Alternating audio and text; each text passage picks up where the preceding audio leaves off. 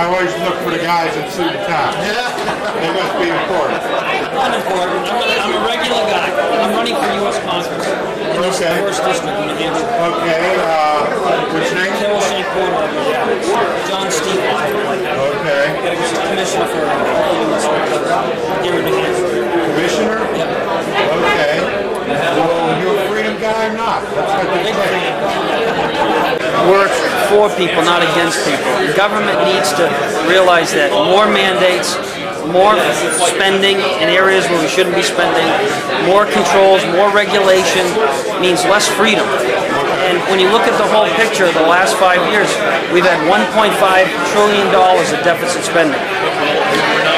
That credit card in Washington's maxed out. And somebody is going to change that soon. Okay, from my perspective, you know, I know a few people and I can be helpful, but my bottom line is the government needs to get out of the way and let the folks do their thing. Because the government is here to protect our rights and our liberties as individuals, not to fix stuff for us. Let the folks do it. And if you can buy into that, then I can maybe buy into you. I agree. Let's use healthcare as an example. I'm a strong believer that government healthcare is not the way to go. A government that can't even fix the immigration problem is now talking about wanting to run healthcare. And healthcare should be, like what you said, it should be affordable for the average person by getting rid of a lot of the regulation that affects our ability to have more companies, more competition, more consumer choice, empowerment, and control over their own lives. And we can do that with a private market approach. Well, John, okay, when did education begin to get expensive? When the government got involved. When did healthcare get expensive? When the government started getting involved. Okay, the government has to get out of the way. Bureaucrats run this country, not our elected officials. They're there forever. We got to get rid of a heck of a lot of the bureaucrats. And that's the bottom line. Okay, and how do you do that? You cut spending everywhere. You know? In 4 years, when I was commissioner, our department, with my leadership, was able to return $143 million to the taxpayers. 4 years. It had never been done before, but it was done because we were able to really look at everything we were spending and say, okay, how can we be more efficient? Do we need every single dime we asked for?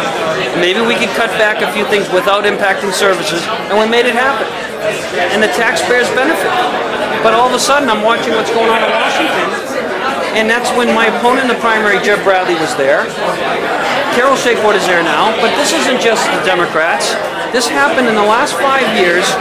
We've all of a sudden changed our mindset, and we didn't look at our core values and stick with them, and we spent ourselves into these major deficits. Bush made Bill Clinton look like Ebenezer Scrooge. So how do we get out of it? We have to return to fiscal discipline in Washington. That's number one. Because monetary policy. Absolutely. You can't just print money out of thin air, and just because the government says it has value, it does, because it doesn't. And we're heading for big trouble if we don't do something. So the first thing is you got to rein in government and cut spending. But it's not easy. Oh, I know. Because what I'm saying is special interest is involved. When I was commissioner, you know, I had to look some providers in the eye and say, we're not going to fund this program anymore because we didn't think it was necessary. And that is not an easy thing to do. And so these congressmen have a hard time telling special interests that they're not going to get what they ask for. And that's wrong, and we got to change that. No one, they should be beholden to no one but the taxpayers. Once the government starts a new program, okay, what you've developed is another special interest group who never wants that program to go away. How about a simple system? Every year or two, you have to justify your existence or you're not there. Or have to vote again to authorize that program. We have programs that have gone on for 100 years. This last budget in Congress had $938 billion. It was about $100 billion of deficit spending. The Democrats in Congress wanted $27 billion more. They ended up giving the president what he wanted, the $938. and they put the 27 into an emergency appropriation so they could get their earmarks and their other money that they wanted projects.